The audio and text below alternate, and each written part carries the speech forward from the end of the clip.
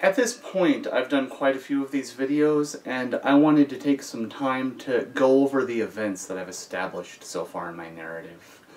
I'm telling the whole story of my incarceration, and it was a lengthy one.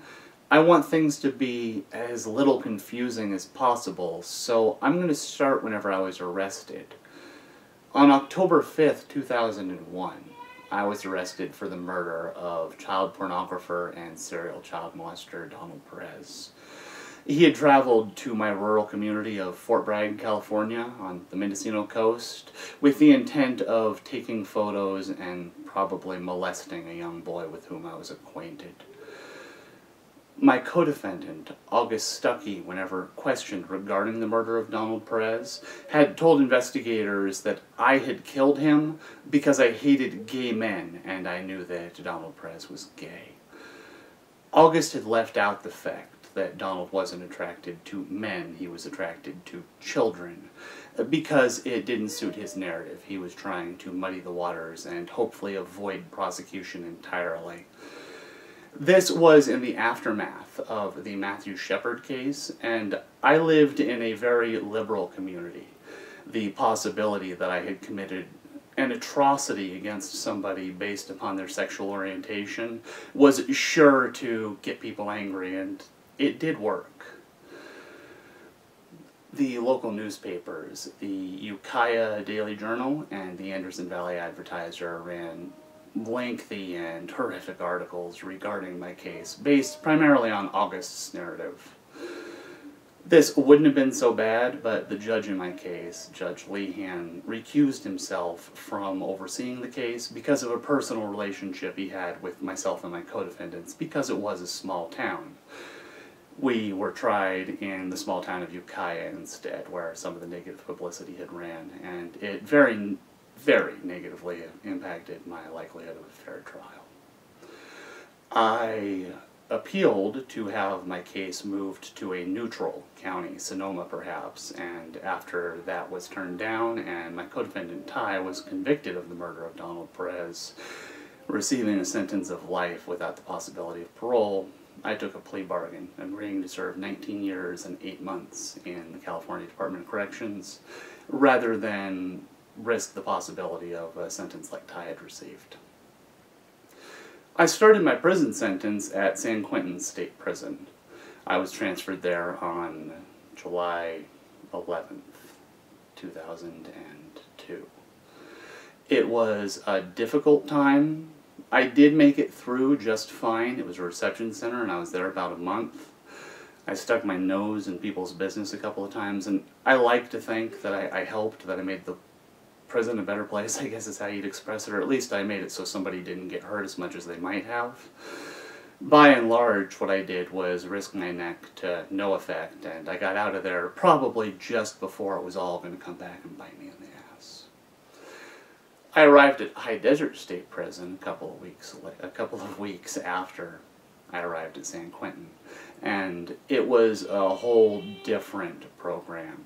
My cellie Blinky introduced me around, and it turned out that I knew somebody at the prison. I had a homeboy, somebody who had grown up in the same community as I did, and we had mutual acquaintances. His name was Vertigo, and he was a skinhead. He really looked out for me tough. He made sure that I was okay where I was at, that I understood how things worked. He walked me around the yard and introduced me to all of his skinhead friends. And that was the rub of it, was his skinhead friends, because Vertigo was a skinhead, and I didn't share his belief system, and I rapidly got uncomfortable hanging out with him. Before I had an opportunity to resolve this paradox that I liked the guy, though I didn't like the group he was a part of, he ended up going to the hole because they caught him with a piece. A couple of days after Vertigo went to the hole, Derek came by. Derek was another skinhead, and he was a decent guy. I always had a lot of respect for Derek. He came by and let me know that they'd gotten word from Vertigo and that he was alright, and he was doing fine in the hole, and the fellas knew him back there. And Derek thought that I'd want to know that, and I did. I was glad that things were going to be okay for Vertigo. Derek checked real quick, made sure that I didn't need a couple of soups, that I was getting along with everybody, and he moved along. Derek had always struck me as the perfect example of somebody who actually embodies the ideals that the gang they're a member of claims to stand for. It had been suggested to me that I should get out of the corner that I was in cell 202, because there were very few whites in the area, and if a riot kicked off, my cellie and I would be outnumbered drastically. A couple of months later, Derek and his cellie actually moved into the corner that I had moved out of, using the same logic. He said, well, there aren't many whites over here, and if something kicks off, they're going to need a couple of guys to help get them out of this nasty corner and to where the fellas are grouped. That is self-sacrificing and noble logic, and logical too. It was actually a good way for him to utilize his resources for the gang. I had expected that Vertigo would have told Bull that he didn't want to live with me and I didn't want to live with him, that it just wasn't going to happen. But the next day, whenever I was out walking on yard, I found out that it wasn't the case, that Bull was still under the impression that he and I were going to live together. He came up and told me he was ready to get the paperwork started on that move. I walked a lap or two with him, and I expressed to him that I just didn't want to live with him, and I didn't mean any discourtesy, but the idea that he and I were going to live together hadn't come from me. I'd never agreed to it.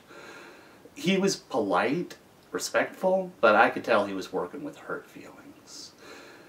At the age of 20, I don't think I quite understood what was going on, but Bull was sniffing around. He was trying to figure out if I was a viable sexual candidate. And looking back, it would have been better if I had been firm from the first time that I spoke to him.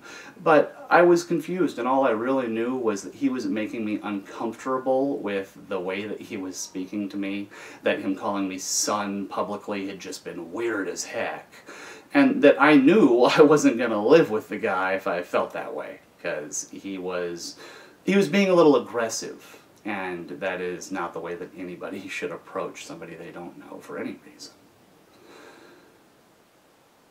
I had planned that I was going to approach Bull in the next day or two, try and mend fences, maybe offer to make him a meal, or hang out and play a game of cards or something. That was before that evening, whenever my cellie Blanky approached me and said something to the effect of, "So I hear you don't want to live with me anymore, that you're looking around for a new cellie." At a guess, Bull had had a conversation with him, hoping that Blanky was going to decide he didn't want to live with me anymore, and I'd have to go somewhere, and that was exactly how it worked out. Blanky and I had a short and not even heated disagreement, but it ended with him expressing clearly that I was going to be moving out of the cell, because he was a porter, and he knew the cops, and he'd been there first, so I was going to be leaving, and I better find some place to go. I was not going to be moving in with Bull. I had a friend downstairs whose cellie was paroling, John, and I figured that if I hit him up, I could move down there in 3 days when his cellie paroled. If that didn't work, I could just hit up the cops and play the cellie lottery. They'll generally just say, okay, well, we'll move you in with the next cell that opens up, and good luck. And good luck is definitely preferable to moving in with some weirdo that's really manipulating the system in a weird way to get me to live with him. This was the beginning of a reasonably stressful time for me, and I remember, because this was also at the end of a stressful time for me at San Quentin, and a stressful time for me whenever I'd been fighting my case, really just being ready to throw my hands up in the air and say, you know, I can't do prison, I can't do 19 years of this, I can't do 19 weeks of this. It was dark.